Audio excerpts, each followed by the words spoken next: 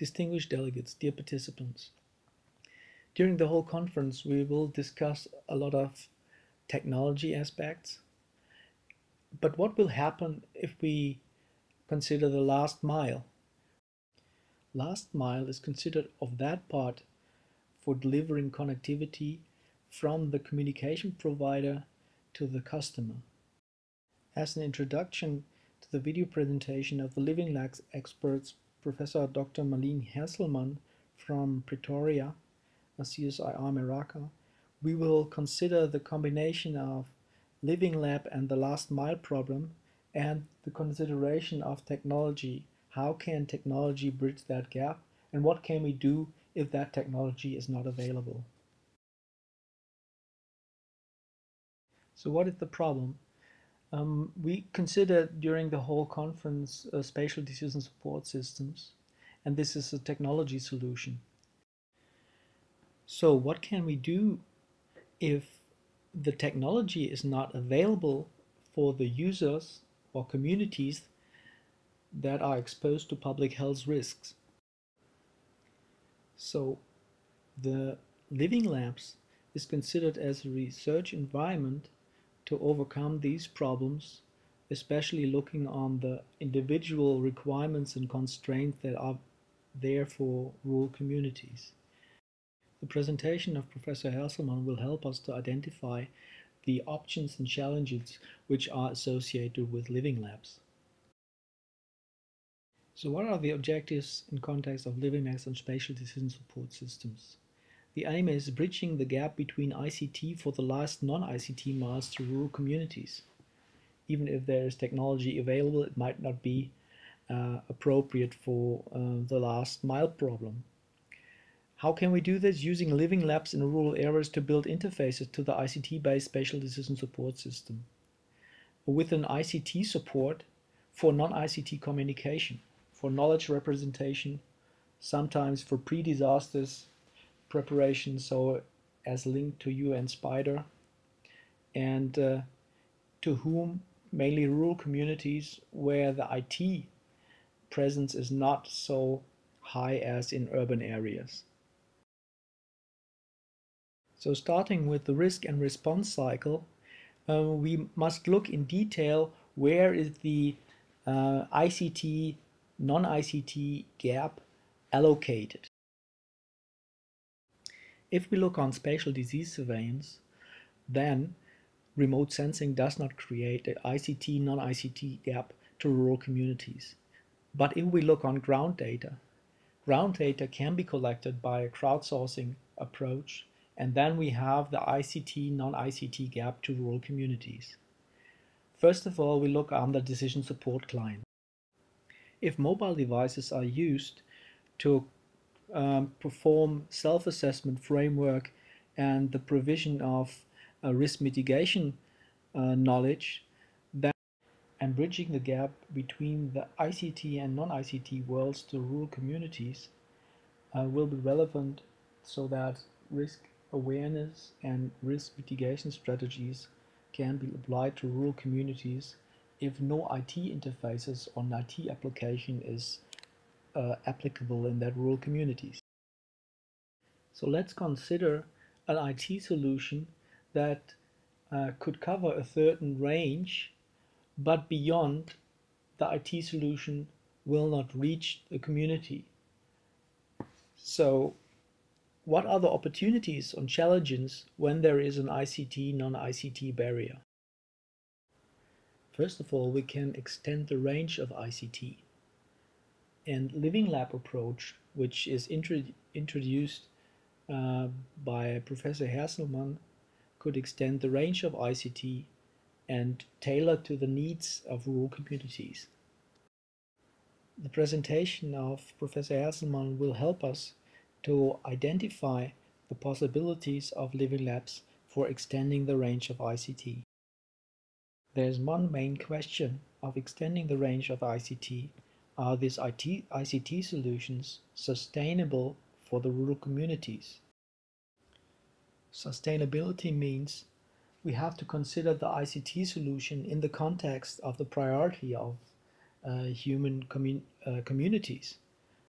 The priority might be water, food, jobs, health, public security, and long-term public health and risk awareness might be of very low priority.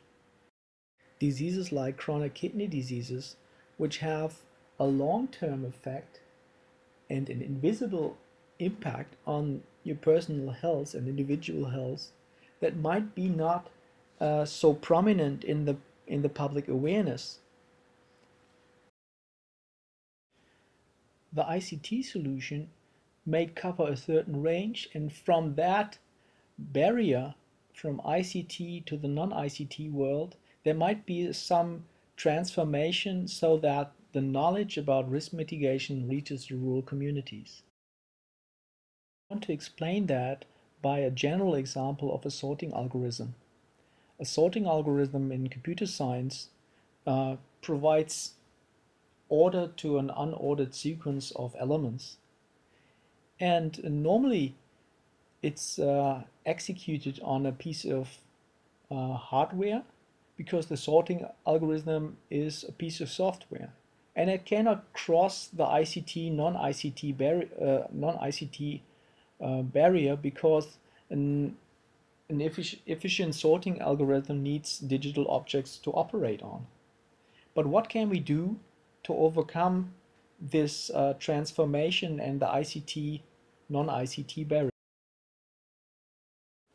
So we can transform the existing objects into digital objects and extend the range of ICT so that an efficient sorting algorithm can be provided by the digital objects, and in turn providing a sorting for the objects that are available and for which a efficient sorting algorithm was not available before.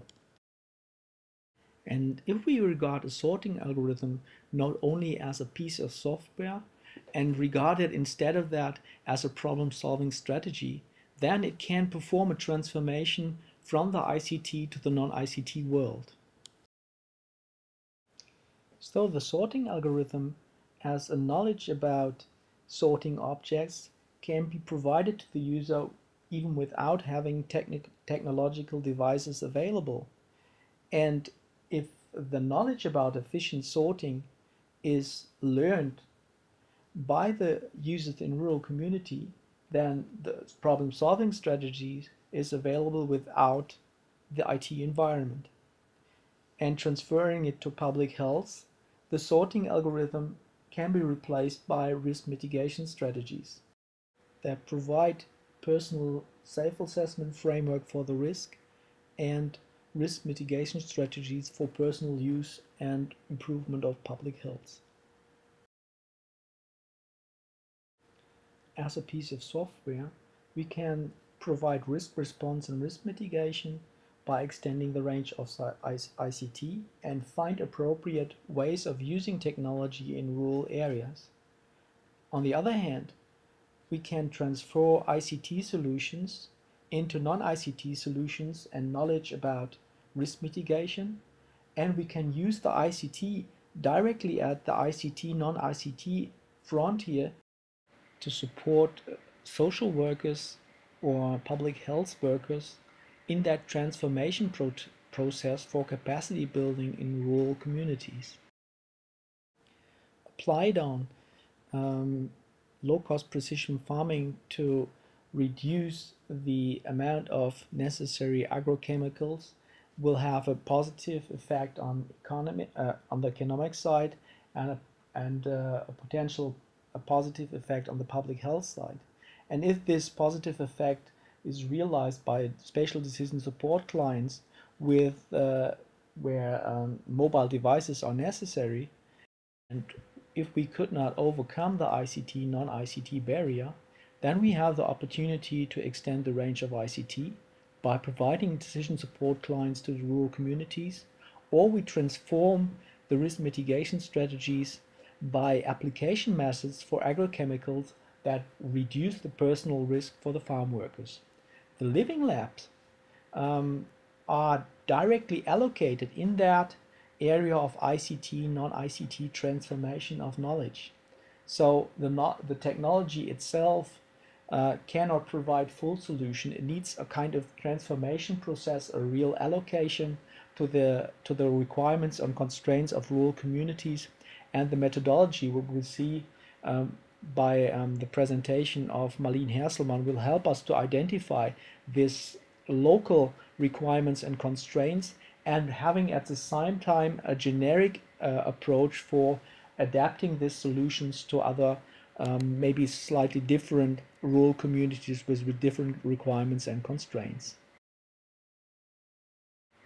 Marlien Herselman will provide insights in that strategy of living their lives as a research methodology for sensing, prototyping, validating, and refining complex situations in multiple and evolving real-life contexts. A very warm welcome to you, Marlien, and thank you for sharing your expertise with us and answering questions in the flash meeting afterwards. The floor is yours, Marlien.